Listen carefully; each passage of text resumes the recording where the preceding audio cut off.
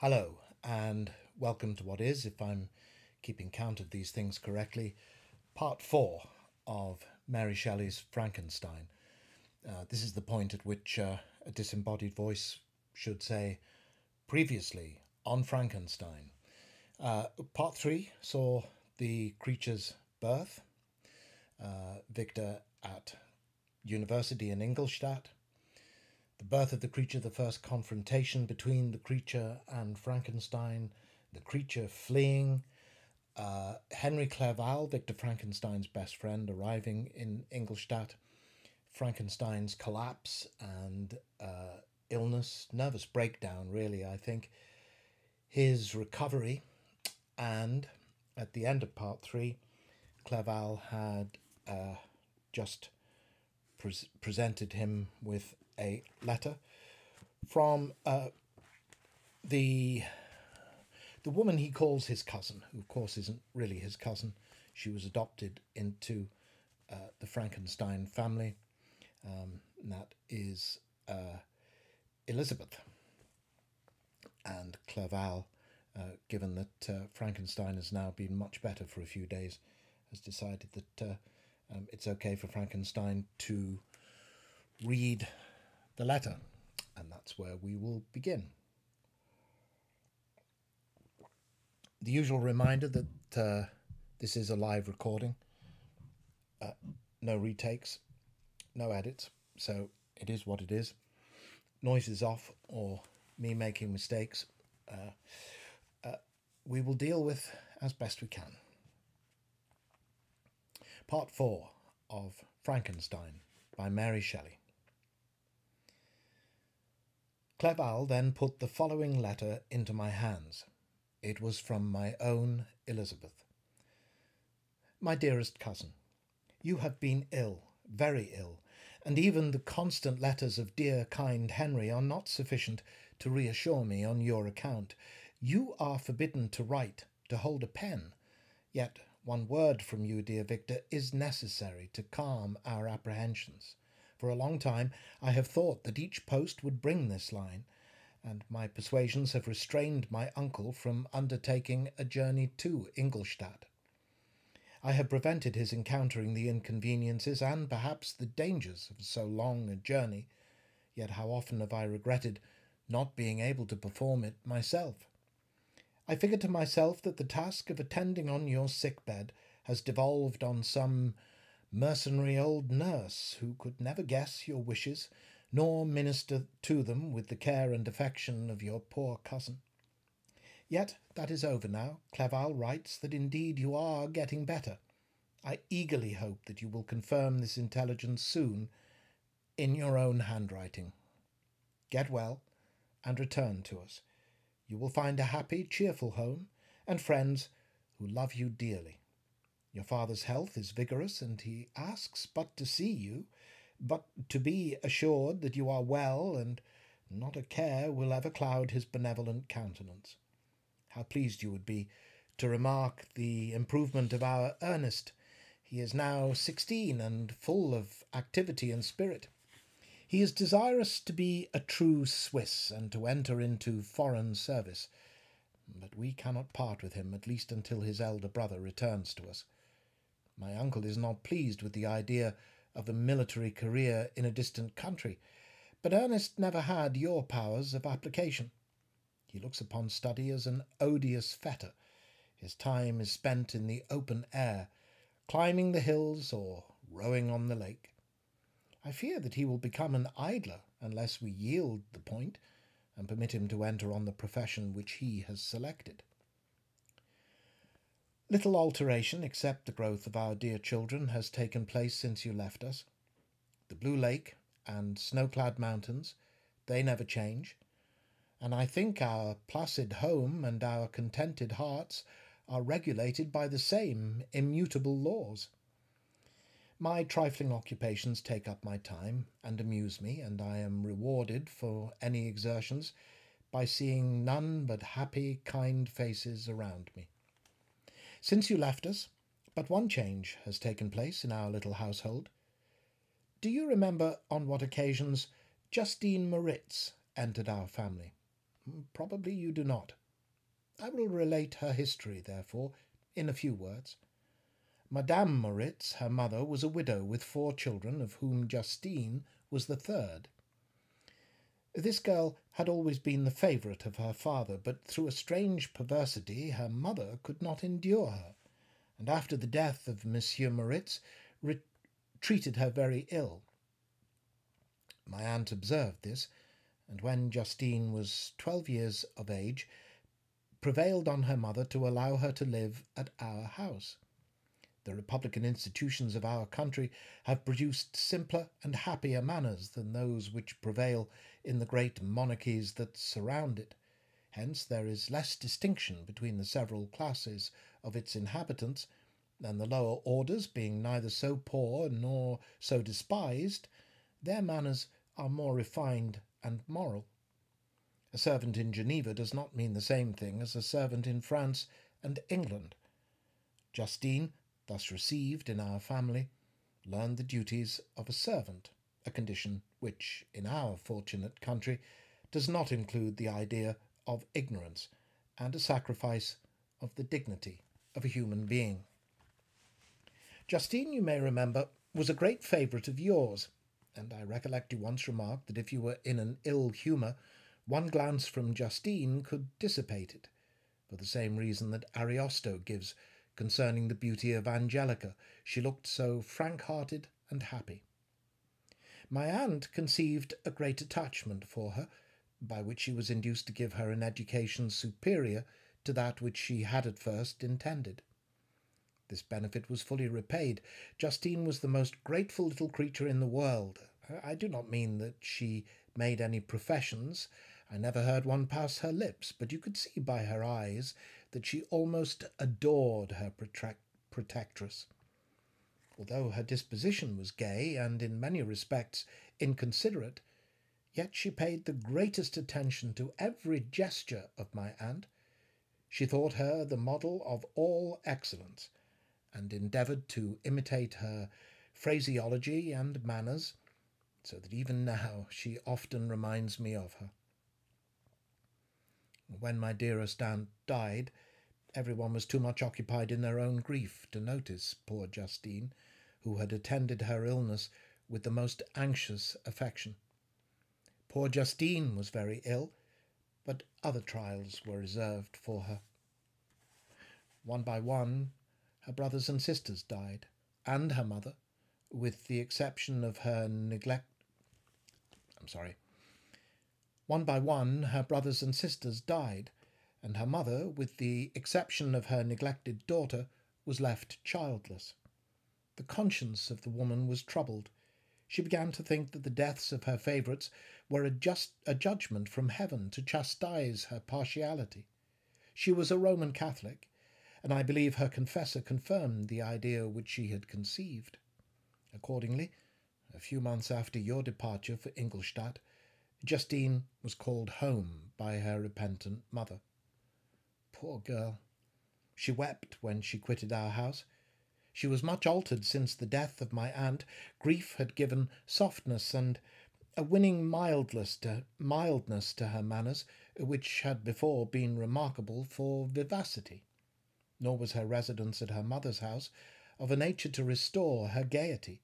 The poor woman was very vacillating in her repentance. She sometimes begged Justine to forgive her unkindness, but much oftener accused her of having caused the deaths of her brothers and sisters.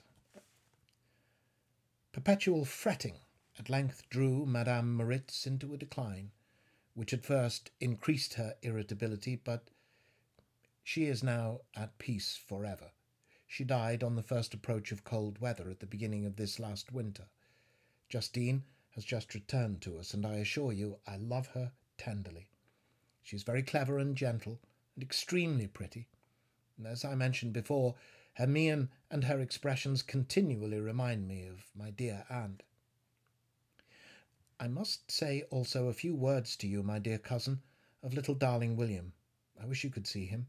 He is very tall of his age, with sweet, laughing blue eyes, dark eyelashes, and curling hair. When he smiles, 2 little dimples appear on each cheek, which are rosy with health. He has already had 1 or 2 little wives, but Louise Biron is his favourite, a pretty little girl of 5 years of age. Now, dear Victor, I dare say you wish to be indulged in a little gossip concerning the good people of Geneva. The pretty Miss Mansfield has already received the congratulatory visits on her approaching marriage with a young Englishman, John Melbourne, Esquire. Her ugly sister Manon married Monsieur Duvillard, the rich banker, last autumn. Your favourite schoolfellow, Louis Manoir, has suffered misfortunes since the departure of Clerval from Geneva, but he has already recovered his spirits and is reported to be on the point of marrying a very lively, pretty Frenchwoman, Madame Tavernier. She is a widow, and much older than Manoir, but she is very much admired and a favourite with everybody. I have written myself into better spirits, dear cousin, but my anxiety returns upon me as I conclude. Write, dearest Victor. 1 line, 1 word will be a blessing to us. 10,000 thanks to Henry for his kindness, his affection, and his many letters. We are sincerely grateful. Adieu, my cousin. Take care of yourself, and I entreat you, write. Elizabeth Lavenza, Geneva, March 18th. Dear, dear Elizabeth, I exclaimed when I had read her letter. I will write instantly and relieve them from the anxiety they must feel. I wrote, and this exertion greatly fatigued me, but my convalescence had commenced and proceeded regularly. In another fortnight I was able to leave my chamber. One of my first duties on my recovery was to introduce Clerval to the several professors of the university. In doing this, I underwent a kind of rough usage, ill befitting the wounds that my mind had sustained. Ever since the fatal night, the end of my labours and the beginning of my misfortunes, I had conceived a violent antipathy even to the name of natural philosophy. When I was otherwise quite restored to health, the sight of a chemical instrument would renew all the agony of my nervous symptoms. Henry saw this and had removed all my apparatus from my view. He had also changed my apartment, for he perceived that I had acquired a dislike for the room which had previously been my laboratory. But these cares of Clerval were made of no avail when I visited the professors.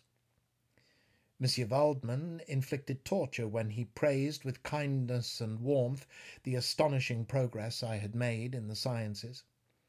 He soon perceived that I disliked the subject, but not guessing the real cause, he attributed my feelings to modesty, and changed the subject from my improvement to the science itself, with a desire, as I evidently saw, of drawing me out.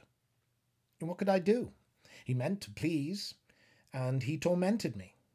I felt as if he had placed carefully, one by one, in my view those instruments which were to be afterwards used in putting me to a slow and cruel death. I writhed under his words, yet dared not exhibit the pain I felt. Clerval, whose eyes and feelings were always quick in discerning the sensations of others, declined the subject, alleging in excuse his total ignorance, and the conversation took a more general turn. I thanked my friend from my heart, but I did not speak. I saw plainly that he was surprised, but he never attempted to draw my secret from me, and although I loved him with a mixture of affection and reverence that knew no bounds, yet I could never persuade myself to confide in him that event which was so often present in my recollection, but which I feared the detail to another would only impress more deeply. Monsieur Kremper was not equally docile, and in my condition at that time of almost insupportable sensitiveness, his harsh, blunt encomiums gave me even more pain than the benevolent approbation of Monsieur Waldman. Damn the fellow, cried he. Why, Monsieur Clerval, I assure you he has outstripped us all. Ay, stare if you please, but it is nevertheless true. A youngster who but a few years ago believed in Cornelius Agrippa as firmly as in the gospel has now set himself as the head of the university, and if he is not soon pulled down, we shall all be out of countenance. Ay, ay, continued he, observing my face expressive of suffering, Monsieur Frankenstein is modest, an excellent quality in a young man. Young men should be diffident of themselves, you know, Monsieur Clerval. I was myself when young, but that wears out in a very short time. Monsieur Cramper had now commenced a eulogy on himself, which happily turned the conversation from a subject that was so annoying to me. Clerval had never sympathized in my tastes for natural science, and his literary pursuits differed wholly from those which had occupied me. He came to the university with the design of making himself complete master of the Oriental languages, as thus he should open a field for the plan of life he had marked out for himself. Resolved to pursue no inglorious career, he turned his eyes toward the east, as affording scope for his spirit of enterprise. The Persian, Arabic, and Sanskrit languages engaged his attention, and I was easily induced to enter on the same studies. Idleness had ever been irksome to me, and now that I wished to fly from reflection and hated my former studies, I felt great relief in being the fellow pupil with my friend, and found not only instruction but consolation in the works of the Orientalists. I did not, like him, attempt a critical knowledge of their dialects, for I did not contemplate making any other use of them than temporary amusement. I read merely to understand their meaning, and they well repaid my labours. Their melancholy is soothing, and their joy elevating, to a degree I never experienced in studying the authors of any other country. When you read their writings, life appears to consist in a warm sun and a garden of roses, in the smiles and frowns of a fair enemy, and the fire that consumes your own heart. How different from the manly and heroical poetry of Greece and Rome. Summer passed away in these occupations, and my return to Geneva was fixed for the latter end of autumn. But being delayed by several accidents, winter and snow arrived. The roads were deemed impassable, and my journey was retarded until the ensuing spring. I felt this delay very bitterly, for I longed to see my native town and my beloved friends. My return had only been delayed so long from an unwillingness to leave Clerval in a strange place before he had become acquainted with any of its inhabitants. The winter, however, was spent cheerfully, and although the spring was uncommonly late when it came, its beauty compensated for its dilatoriness. The month of May had already commenced, and I expected the letter daily which was to fix the date of my departure, when Henry proposed a pedestrian tour in the environs of Ingolstadt, that I might bid a personal farewell to the country I had so long inhabited. I acceded with pleasure to this proposition. I was fond of exercise, and Clerval had always been my favourite companion in the rambles of this nature that I had taken among the scenes of my native country.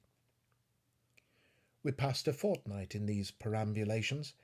My health and spirits had long been restored, and they gained additional strength from the salubrious air I breathed, the natural incidents of our progress, and the conversation of my friend. Study had before secluded me from the intercourse of my fellow creatures, and rendered me unsocial, but Clerval called forth the better feelings of my heart. He again taught me to love the aspect of nature and the cheerful faces of children. Excellent friend, how sincerely did you love me and endeavour to elevate my mind until it was on a level with your own? A selfish pursuit had cramped and narrowed me, until your gentleness and affection warmed and opened my senses. I became the same happy creature who a few years ago, loved and beloved by all, had no sorrow or care. When happy, inanimate nature had the power of bestowing on me the most delightful sensations. A serene sky and verdant fields filled me with ecstasy. And the present season was indeed divine. The flowers of spring bloomed in the hedges, while those of summer were already in bud. I was undisturbed by thoughts which during the preceding year had pressed upon me, notwithstanding my endeavours to throw them off with an invincible burden. Henry rejoiced in my gaiety, and sincerely sympathized in my feelings. He exerted himself to amuse me, while he expressed the sensations that filled his soul.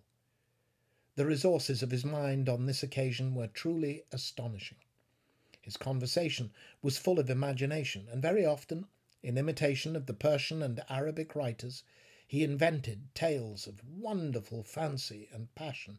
At other times he repeated my favourite poems, or drew me out into arguments which he supported with great ingenuity. We returned to our college on a Sunday afternoon. The peasants were dancing, and everyone we met appeared gay and happy. My own spirits were high, and I bounded along with feelings of unbridled joy and hilarity.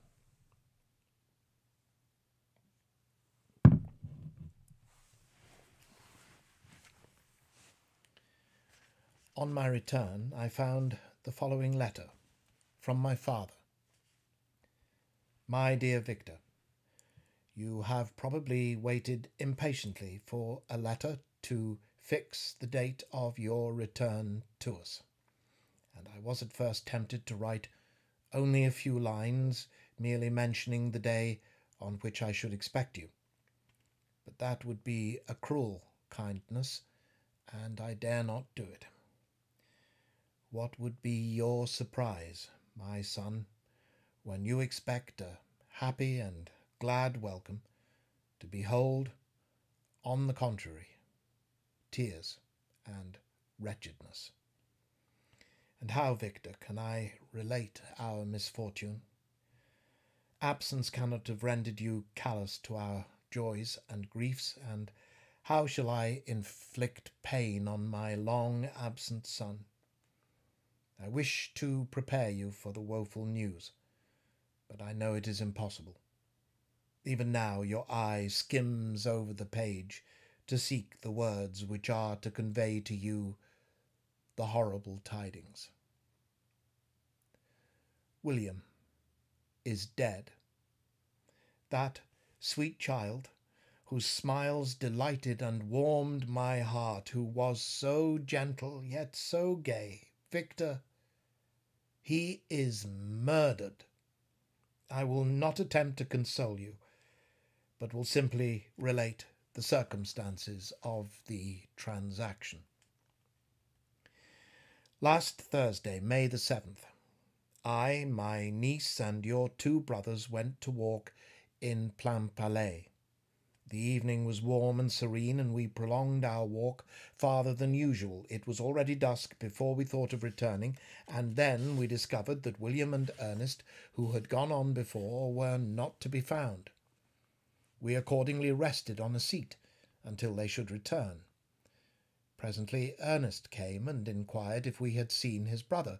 He said that he had been playing with him, that William had run away to hide himself, and that he vainly sought for him and afterwards waited for him a long time, but he did not return.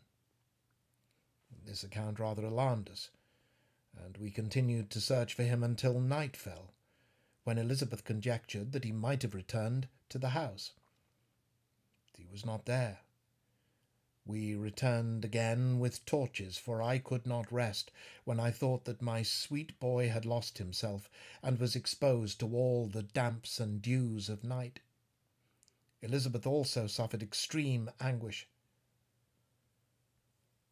About 5 in the morning, I discovered my lovely boy, whom the night before I had seen blooming and active in health, stretched on the grass, livid and motionless.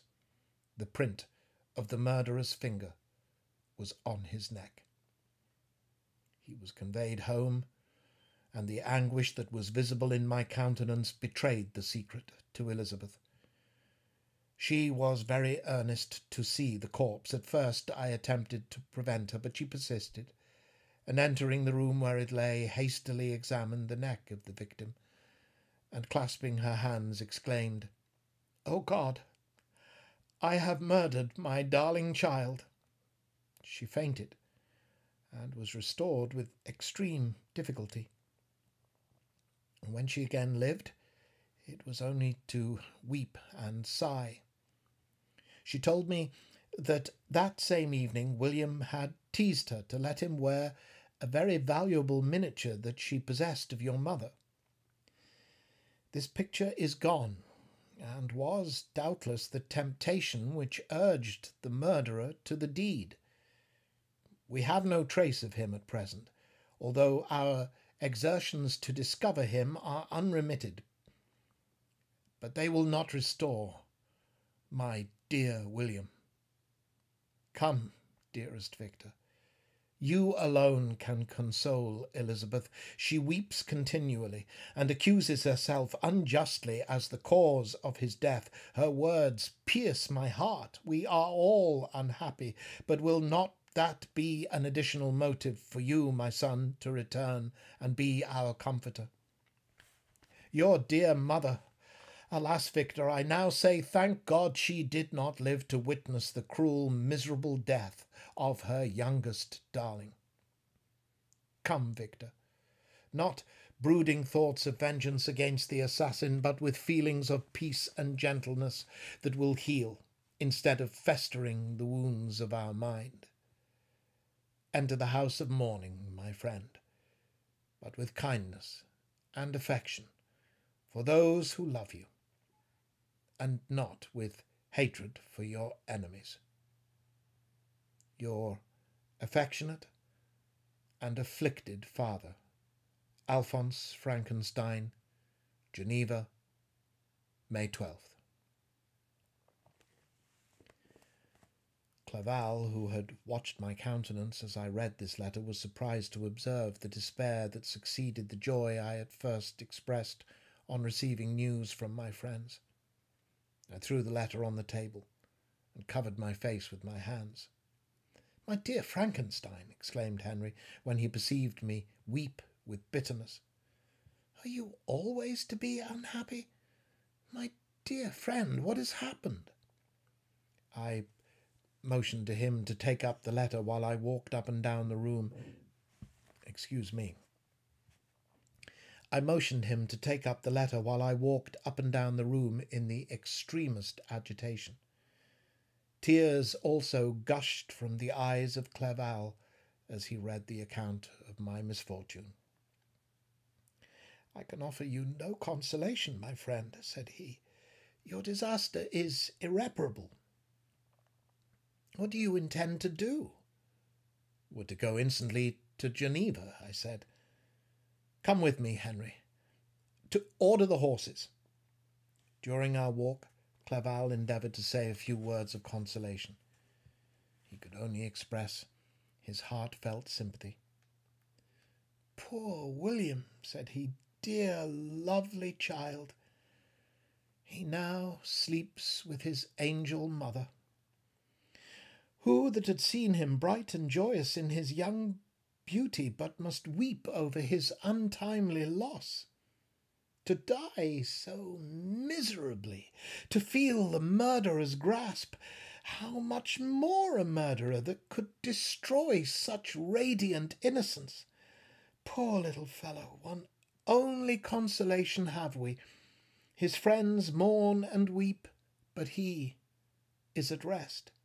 The pang is over. His sufferings are at an end for ever.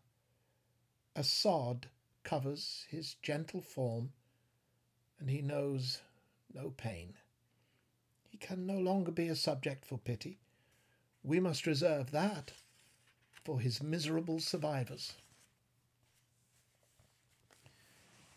Clerval spoke thus as we hurried through the streets. The words impressed myself on my mind, and I remembered them afterwards in solitude. But now, as soon as the horses arrived, I hurried into a cabriolet and bade farewell to my friend. My journey was very melancholy. At first I wished to hurry on, for I longed to console and sympathize with my beloved and sorrowing friends, but when I drew near my native town I slackened my progress. I could hardly sustain the multitude of feelings that crowded into my mind. I passed through scenes familiar to my youth, but which I had not seen for nearly 6 years. How altered everything might be during that time! One sudden and desolating change had taken place, but 1,000 little circumstances might have by degrees worked other alterations, which, although they were done more tranquilly, might not be the less decisive. Fear overcame me. I dared no advance, although I was unable to define them. I remained 2 days at Lausanne in this painful state of mind. I contemplated the lake. The waters were placid, all around was calm, and the snowy mountains, the palaces of nature, were not changed. By degrees the calm and heavenly scene restored me, and I continued my journey towards Geneva. The road ran by the side of the lake, which became narrower as I approached my native town. I discovered more distinctly the black sides of Jura and the bright summit of Mont Blanc. I wept like a child. Dear mountains, my own beautiful lake, how do you welcome your wanderer? Your summits are clear, the sky and lake are blue and placid. Is this to prognosticate peace, or to mock at my unhappiness? I fear, my friend, that I shall render myself tedious by dwelling on these preliminary circumstances, but they were days of comparative happiness, and I think of them with pleasure. My country, my beloved country, who but a native can tell the delight I took in again beholding the streams, the mountains, and more than all, the lovely lake. Yet as I drew nearer home, grief and fear again overcame me. Night also closed around, and when I could hardly see the dark mountains, I felt still more gloomily. The picture appeared a vast and dim scene of evil, and I foresaw obscurely that I was destined to become the most wretched of human beings. Alas, I prophesied truly, and failed only in one single circumstance, that in all the misery I imagined and dreaded, I did not conceive the 100th part of the anguish I was destined to endure. It was completely dark when I arrived in the environs of Geneva. The gates of the town were already shut, and I was obliged to pass the night at Secheron, a village at the distance of half a league from the city. The sky was serene, and as I was unable to rest, I resolved to visit the spot where my poor William had been murdered. As I could not pass through the town, I was obliged to cross the lake in a boat to arrive at Plainpalais. During this short voyage, I saw the lightning playing on the summit of Mont Blanc in the most beautiful figures. The storm appeared to approach rapidly, and on landing, I ascended a low hill that I might observe its progress. It advanced. The heavens were clouded, and I soon felt the rain coming slowly in large drops, but its violence quickly increased. I quitted my seat and walked on, although the darkness and storm increased every minute, and the thunder burst with a terrible crash over my head. It was echoed from Salève, the Juras, and the Alps of Savoy. Vivid flashes of lightning dazzled my eyes, illuminating the lake, making it appear like a vast sheet of fire. Then for an instant everything seemed of a pitchy darkness until the eye recovered itself from the preceding flash. The storm, as is often the case in Switzerland, appeared at once in various parts of the heavens. The most violent storm hung exactly north of the town, over that part of the lake which lies between the promontory of Bellerive and the village of Coppet. Another storm enlightened Jura with faint flashes, and another darkened and sometimes disclosed the Mole, a peaked mountain to the east of the lake. While I watched the tempest, so beautiful and yet terrific, I wandered on with a hasty step. The noble war in the sky elevated my spirits. I clasped my hands and exclaimed aloud, "William, dear angel, this is thy funeral, this thy dirge." As I said these words, I perceived in the gloom a figure which stole from behind a clump of trees near me. I stood fixed, gazing intently. I could not be mistaken.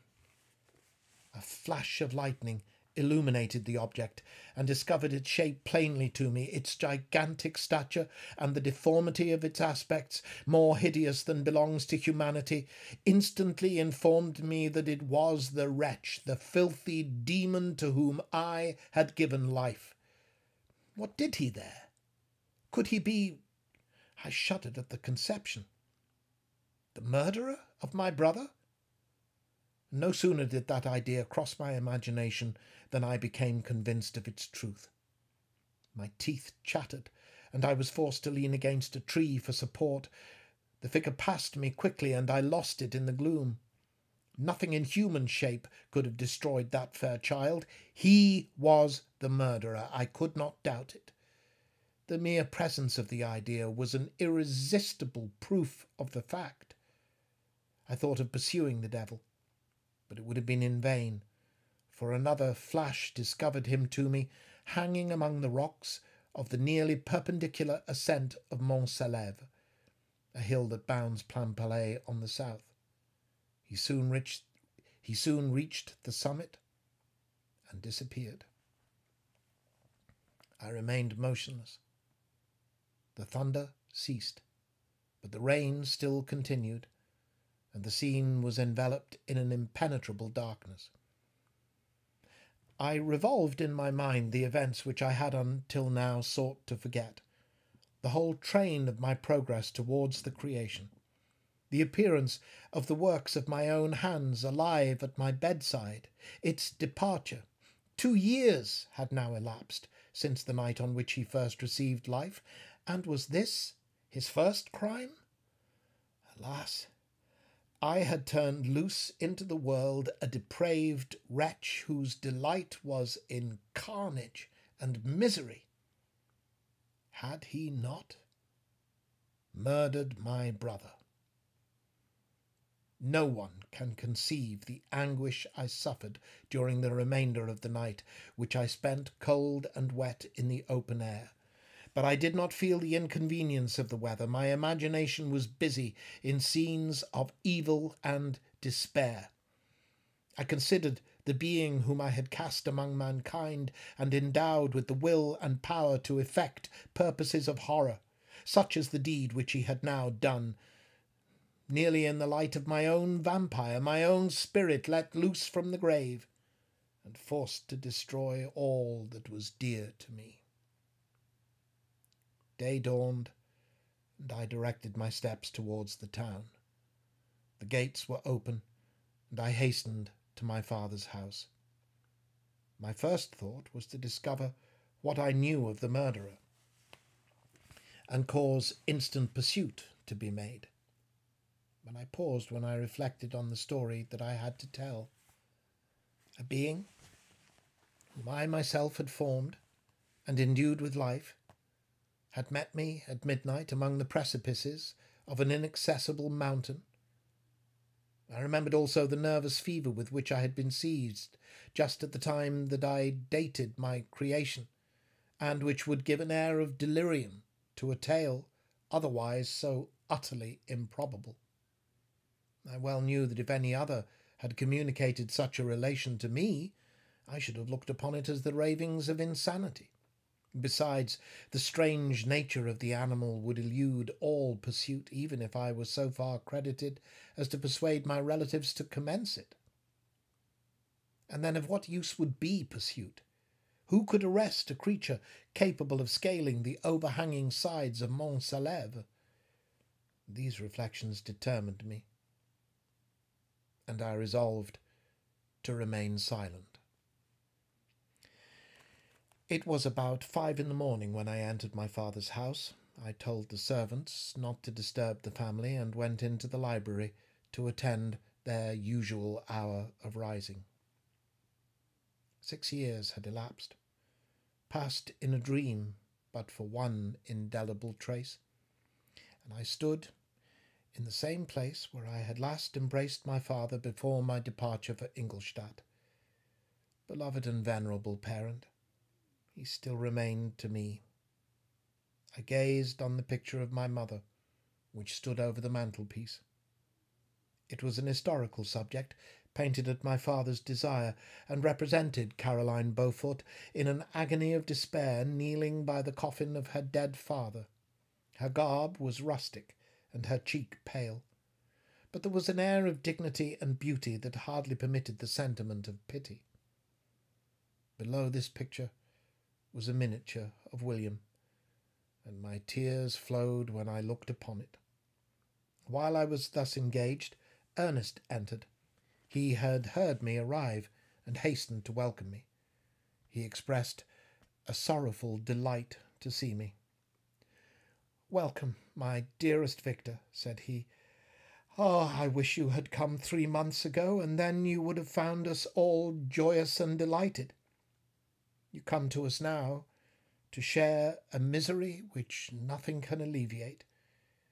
Yet your presence will, I hope, revive our father, who seems sinking under his misfortune, and your persuasions will induce poor Elizabeth to cease her vain and tormenting self-accusations. Poor William! He was our darling and our pride." Tears unrestrained fell from my brother's eyes. A sense of mortal agony crept over my frame. Before, I had only imagined the wretchedness of my desolated home. The reality came on me as a new and a not less terrible disaster. I tried to calm Ernest. I inquired more minutely concerning my father, and her I named my cousin. "She most of all," said Ernest, "requires consolation. She accused herself of having caused the death of my brother, and that made her very wretched. But since the murderer has been discovered—" "The murderer discovered?" I exclaimed. "Good God, how can that be? Who could attempt to pursue him? It is impossible. One might as well try to overtake the winds, or confine a mountain stream with a straw.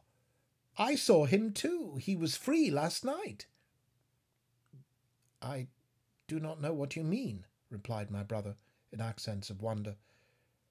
"But to us the discovery we have made completes our misery.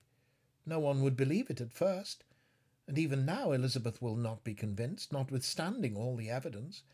Indeed, who could credit that Justine Moritz, who was so amiable and fond of all the family, could suddenly become so capable of so frightful, so appalling a crime?"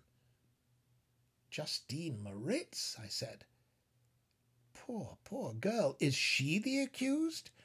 But it is wrongfully. Everyone knows that. No one believes it, surely, Ernest?" "No one did at first," he said, "but several circumstances came out that have almost forced conviction upon us, and her own behaviour has been so confused as to add the evidence of facts a weight that, I fear, leaves no hope for doubt. But she will be tried to-day, and you will then hear all." He related that the morning on which the murder of poor William had been discovered, Justine had been taken ill and confined to her bed for several days. During this interval, one of the servants, happening to examine the apparel she had worn on the night of the murder, had discovered in her pocket the picture of my mother, which had been judged to be the temptation of the murderer. The servant instantly showed it to one of the others, who, without saying a word to any of the family, went to a magistrate, and upon their deposition Justine was apprehended.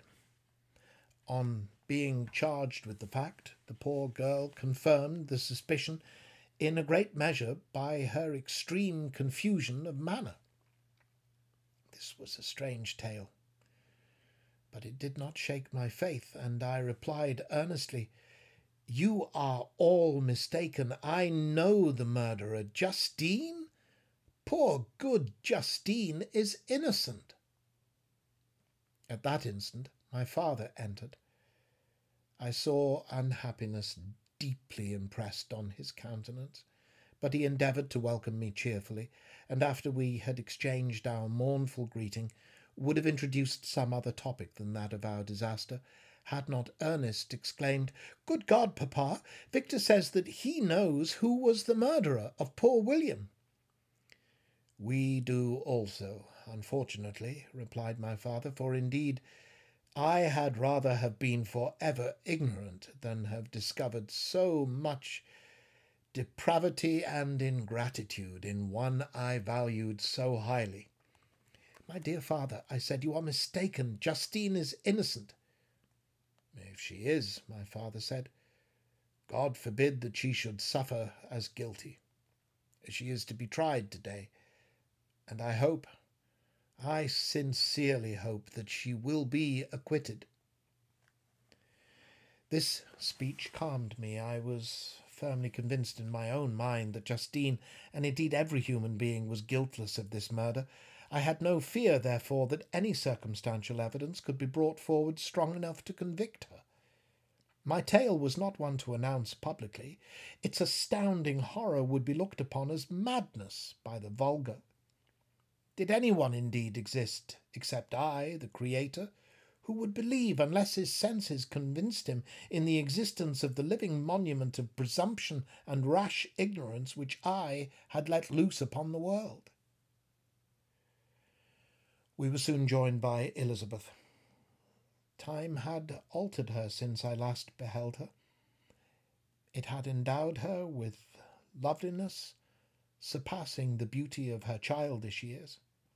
There was the same candour, the same vivacity, but it was allied to an expression more full of sensibility and intellect. She welcomed me with the greatest affection. "Your arrival, dear cousin," said she, "fills me with hope.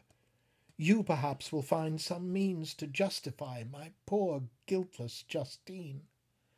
Alas, who is safe if she be convicted of crime?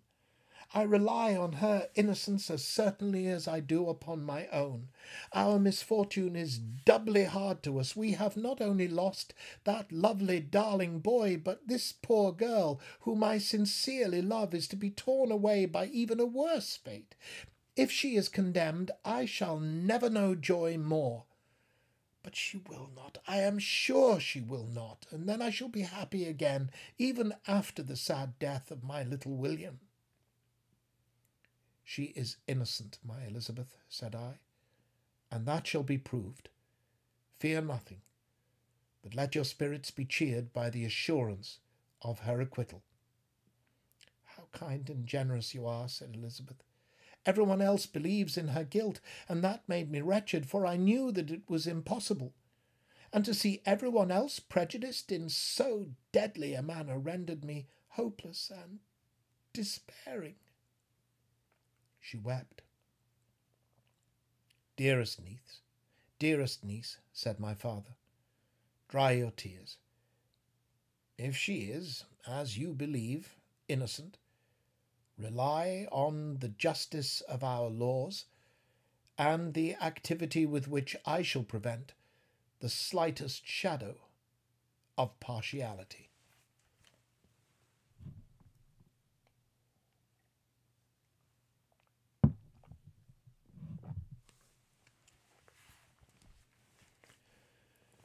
We passed a few sad hours until 11 o'clock, when the trial was to commence.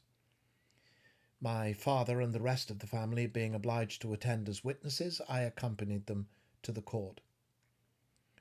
During the whole of this wretched mockery of justice, I suffered living torture. It was to be decided whether the result of my curiosity and lawless devices would cause the death of my fellow beings. One, a smiling babe full of innocence and joy; the other far more dreadfully murdered, with every aggravation of infamy that could make the murder memorable in horror. Justine also was a girl of merit, and possessed qualities which promised to render her life happy. Now all was to be obliterated in an ignominious grave, and I the cause. 1,000 times rather would I have confessed myself guilty of the crime ascribed to Justine. But I was absent when it was committed, and such a declaration would have been considered as the ravings of a madman, and would not have exculpated her who suffered through me. The appearance of Justine was calm. She was dressed in mourning, and her countenance, always engaging, was rendered by the solemnity of her feelings exquisitely beautiful. Yet she appeared confident in innocence, and did not tremble, although gazed on and execrated by thousands, for all the kindness which her beauty might otherwise have excited was obliterated in the minds of the spectators by the imagination of the enormity she was supposed to have committed. She was tranquil, yet her tranquillity was evidently constrained, and as her confusion had before been adduced as a proof of her guilt, she worked up her mind to an appearance of courage. When she entered the court, she threw her eyes round it, and quickly discovered where we were seated. A tear seemed to dim her eye when she saw us, but she quickly recovered herself, and a look of sorrowful affection seemed to attest her utter guiltlessness. The trial began, and after the advocate against her had stated the charge, several witnesses were called. Several strange facts combined against her, which might have staggered anyone who had not such proof of her innocence as I had. She had been out the whole of the night on which the murder had been committed, and towards morning had been perceived by a market woman not far from the spot where the body of the murdered child had been afterwards found. The woman asked her what she did there, but she looked very strangely, and only returned a confused and unintelligible answer. She returned to the house about 8 o'clock, and when one inquired where she had passed the night, she replied that she had been looking for the child, and demanded earnestly if anything had been heard concerning him. When shown the body, she fell into violent hysterics, and kept her bed for several days. The picture was then produced, which the servant had found in her pocket, and when Elizabeth, in a faltering voice, proved that it was the same which an hour before the child had been missed, she had placed around his neck, a murmur of horror and indignation filled the court. Justine was called on for her defence. As the trial proceeded, her countenance had altered. Surprise, horror, and misery were strongly expressed. Sometimes she struggled with her tears, but when she was desired to plead, she collected her powers and spoke in an audible, although variable voice. God knows, she said, how entirely I am innocent, but I do not pretend that my protestations should acquit me. I rest my innocence on a plain and simple explanation of the facts which have been adduced against me, and I hope the character I have always borne will incline my judges to a favourable interpretation, where any circumstance appears doubtful or suspicious. She then related that by the permission of Elizabeth she had passed the evening of the night on which the murder had been committed at the house of an aunt at Shen, a village situated at about a league from Geneva. On her return, at about 9 o'clock, she met a man who asked her if she had seen anything of the child who was lost. She was alarmed by this account, and passed several hours in looking for him, when the gates of Geneva were shut, and she was forced to remain several hours of the night in a barn belonging to a cottage, being unwilling to call up the inhabitants, to whom she was well known. Most of the night she spent here, watching. Towards morning she believed that she slept for a few minutes. Some steps disturbed her, and she awoke. It was dawn, and she quitted her asylum that she might again endeavour to find my brother. If she had gone near the spot where his body lay, it was without her knowledge. That she had been bewildered when questioned by the market woman was not surprising, since she had passed a sleepless night, and the fate of poor William was yet uncertain. Concerning the picture, she could give no account. I know, continued the unhappy victim, how heavily and fatally this one circumstance weighs against me, but I have no power of explaining it, and when I have expressed my utter ignorance, I am only left to conjecture concerning the probabilities by which it might have been placed in my pocket. But here also I am checked. I believe that I have no enemy on earth, and none surely would have been so wicked as to destroy me wantonly. Did the murderer place it there?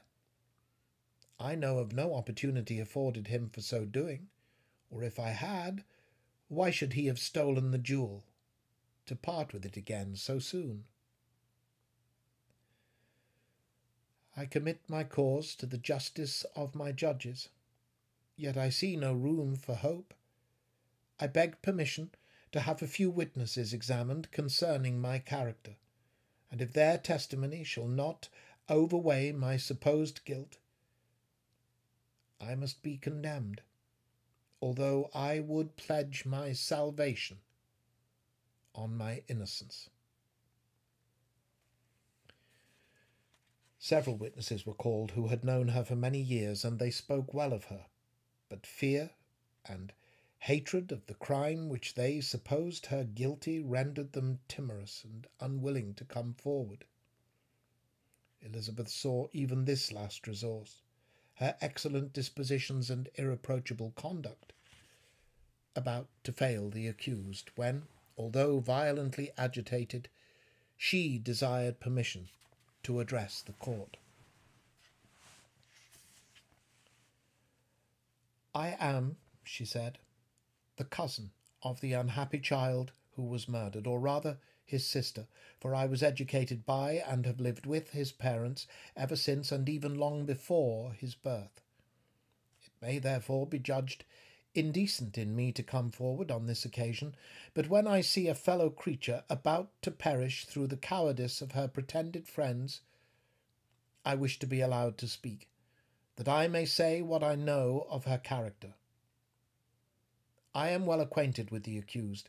I have lived in the same house with her, at one time for 5, and at another time for nearly 2 years. During all that period, she appeared to me the most amiable and benevolent of human creatures. She nursed Madame Frankenstein, my aunt, in her last illness, with the greatest affection and care, and afterwards attended her own mother during a tedious illness in a manner that excited the admiration of all who knew her, after which she again lived in my uncle's house, where she was beloved by all the family. She was warmly attached to the child who is now dead, and acted towards him like a most affectionate mother. For my own part, I do not hesitate to say that notwithstanding all the evidence produced against her, I believe and rely on her perfect innocence. She had no temptation for such an action. As to the bauble on which the chief proof rests, If she had earnestly desired it, I should have willingly given it to her. So much do I esteem and value her." A murmur of approbation followed Elizabeth's simple and powerful appeal, but it was excited by her generous interference, and not in favour of poor Justine, on whom the public indignation was turned with renewed violence, charging her with the blackest ingratitude. She herself wept as Elizabeth spoke, but she did not answer. My own agitation and anguish was extreme during the whole trial. I believed in her innocence. I knew it. Could the demon who had, I did not for a minute doubt,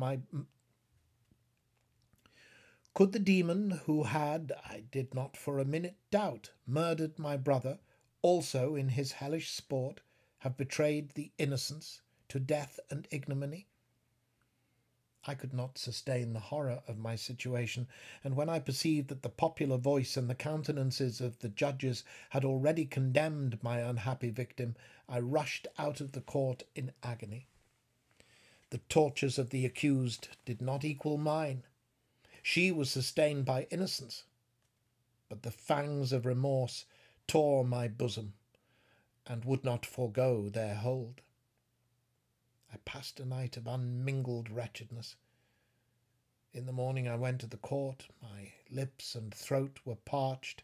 I dare not ask the fatal question, but I was known, and the officer guessed the cause of my visit. The ballots had been thrown. They were all black, and Justine was condemned.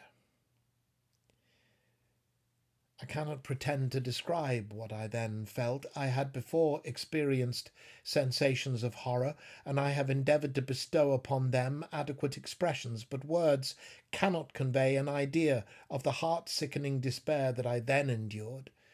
The person to whom I addressed myself added that Justine had already confessed her guilt. That evidence, he observed, was hardly required in so glaring a case, but I am glad of it, and indeed none of our judges like to condemn a criminal upon circumstantial evidence, be it ever so decisive. This was strange and unexpected intelligence. What could it mean? Had my eyes deceived me? And was I really as mad as the whole world would believe me to be if I disclosed the object of my suspicions? I hastened to return home, and Elizabeth eagerly demanded the result. "My cousin," replied I, "it is decided as you may have expected. All judges had rather that 10 innocent should suffer than that 1 guilty should escape." "But she has confessed." This was a dire blow to poor Elizabeth, who had relied with firmness upon Justine's innocence. "Alas," said she, "how shall I ever again believe in human goodness? Justine, whom I loved and esteemed as my sister, how could she put on those smiles of innocence only to betray? Her mild eyes seemed incapable of any severity or guile, and yet she has committed a murder." Soon after we heard that the poor victim had expressed a desire to see my cousin. My father wished her not to go, but said that he left it to her own judgment and feelings to decide. "Yes," said Elizabeth, "I will go, although she is guilty. And you, Victor, shall accompany me. I cannot go alone." The idea of this visit was torture to me, yet I could not refuse.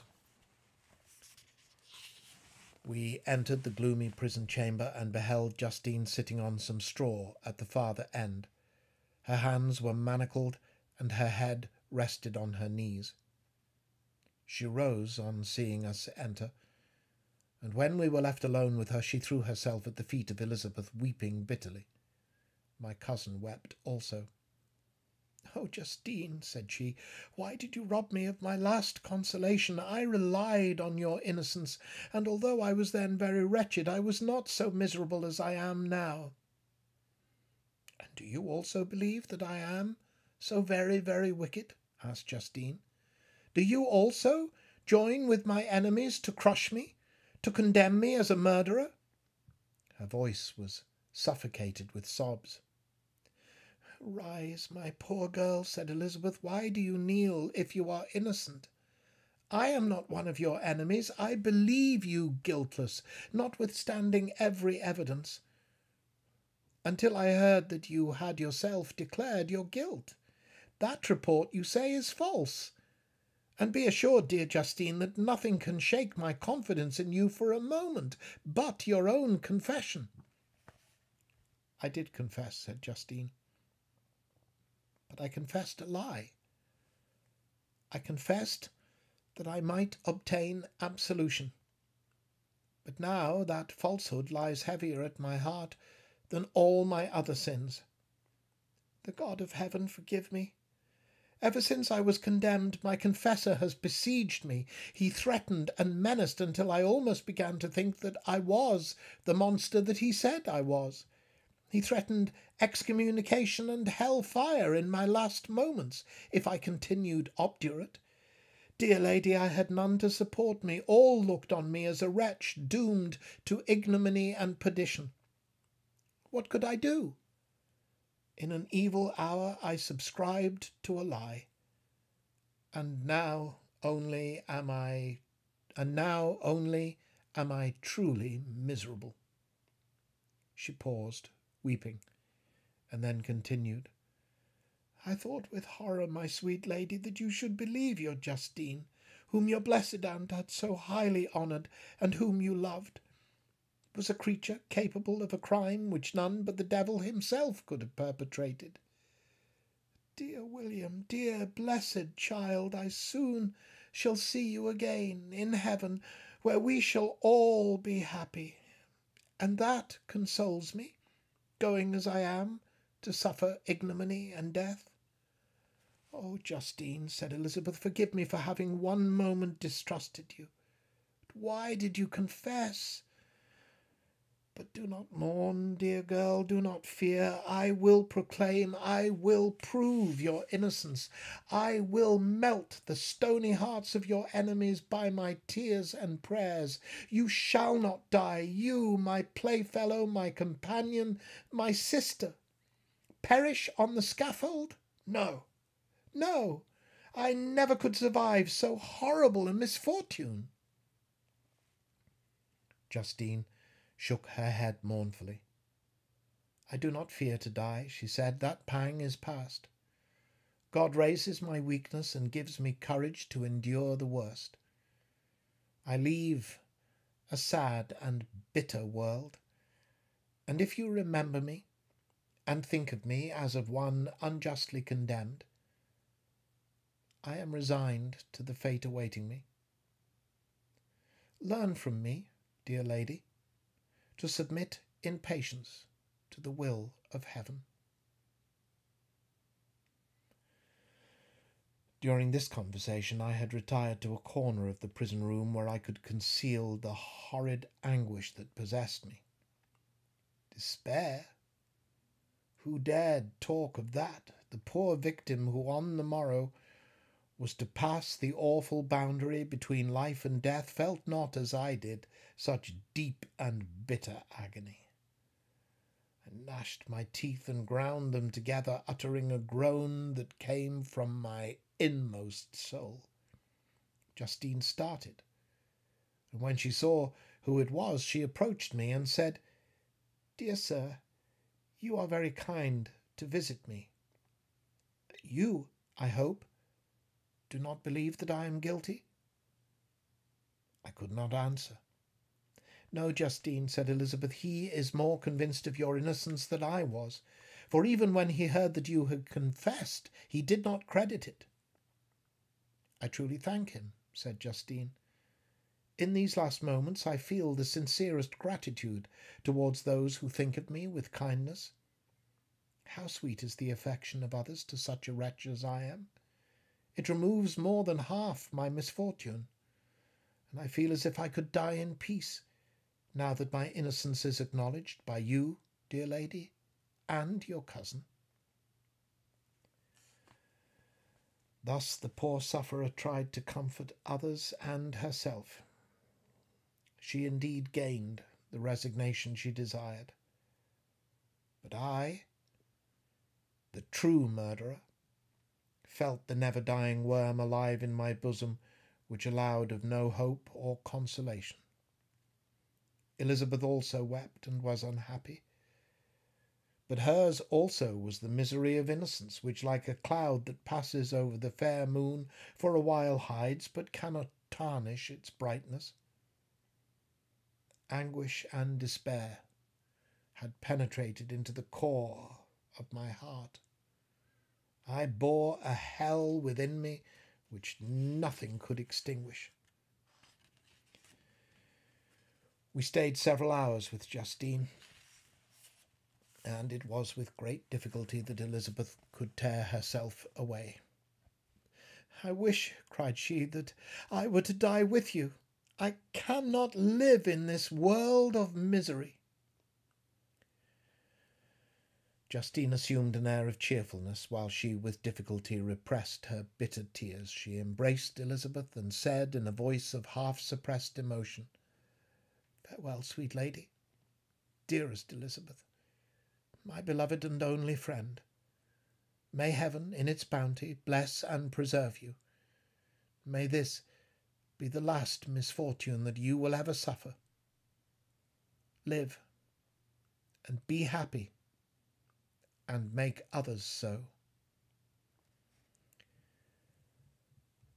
And on the morrow, Justine died.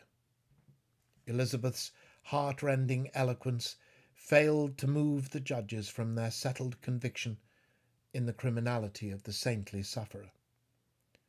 My passionate and indignant appeals were lost upon them, and when I received their cold answers and heard the harsh, unfeeling reasoning of these men, my purposeful avowal died away on my lips. Thus I might proclaim myself a madman, but not revoke the sentence passed upon my wretched victim. She perished on the scaffold as a murderess. From the tortures of my own heart, I turned to contemplate the deep and voiceless grief of my Elizabeth. This also was my doing, and my father's woe, and the desolation of that late so smiling home. All was the work of my thrice accursed hands.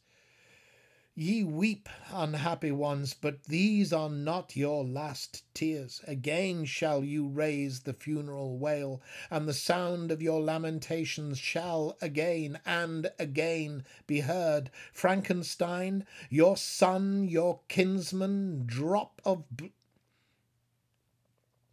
Frankenstein, your son, your kinsman, your early, much-loved friend, he who would spend each vital drop of blood for your sakes, who has no thought nor sense of joy, except as it is mirrored also in your dear countenances, who would fill the air with blessings and spend his life in serving you.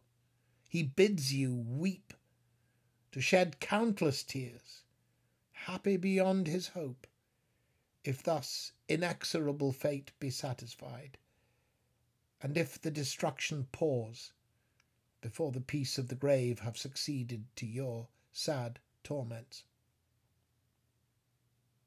Thus spoke my prophetic soul, as, torn by remorse, horror, and despair, I beheld those I loved spend vain sorrow upon the graves of William and Justine, the first hapless victims to my unhallowed arts.